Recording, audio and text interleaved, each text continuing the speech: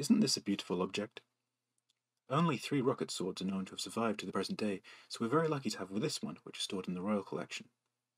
These photographs, by Ranjit Singh, are fantastic, of course, but the sword itself is a great launching-off point for us to discuss the rockets of the 18th century. Wood and paper war rockets were first in use in China. In India, the Delhi Sultanate used handheld rockets probably introduced by the Mongols. However, the invention of long-ranged, iron-cased rockets has consistently been attributed to the Kingdom of Mysore, whose formidable Tipu Sultan clashed with the British in 3 Anglo-Mysorean wars, the first of which he actually won. His father had deployed the same weapons and formed a special rocketry unit in the Mysorean army.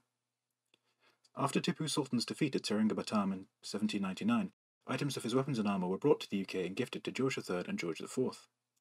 The British were impressed enough by the weapon to study it and create their own version, the Congreve rocket, famous for its appearance in the US national anthem in the line, "And the red rockets glare." Because of the prominence of Mysorean rockets in histories and collections, other rockets found in India have often been attributed to Mysorean rocket makers or other states copying the Mysorean design. However, it has recently been suggested that the iron-cased war rocket does not originate in Mysore at all. François Bernier, a French medic and traveller, mentioned the use of banas at the 1658 Battle of Sumagar between Mughal princes Aurangzeb and Dara Shikoh, which he described as a sort of grenade attached to a stick. The Victoria Memorial Collection has 2 metal-cased rockets from the Deccan, which Aurangzeb took as trophies after his 1687 capture of Golconda. This brings us back to the rocket sword, which was collected by Sir William Farrington in the 18th century. No source we know of describes Mysorean rockets with sword blades, despite all the attention they received at the time. All are described as being attached to wooden tubes or canes. Additionally, James Forbes, a bookkeeper for the East India Company, describes a kind of rocket sword in his journal of his 1760s travels through the Maratha Confederacy.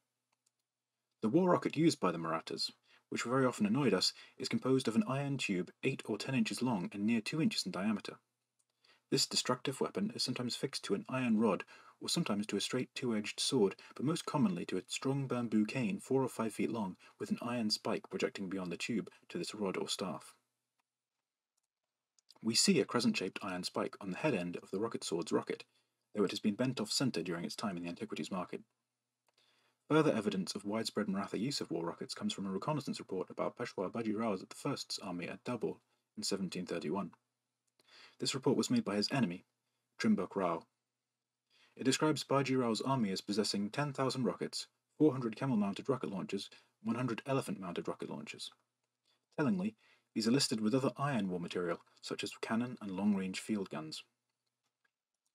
Still, we're left with the question of why British sources in the Anglo-Maratha Wars make little mention of rocketry.